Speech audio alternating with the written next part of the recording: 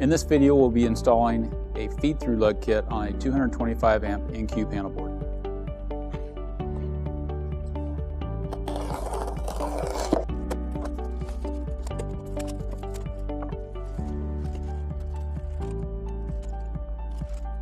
The first step will be to open the hardware card assembly. The hardware card contains the hardware that you'll need to install the lugs. There's one per phase for the bus bars, and there's one for the neutral lug. The card also contains the torque values required to properly install the lugs on the panel board.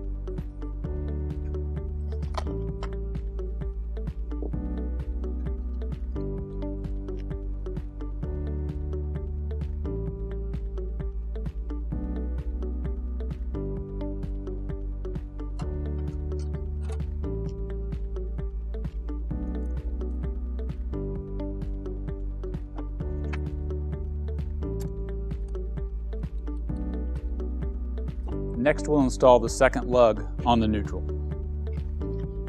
The hardware for that is also on the hardware card and is marked neutral.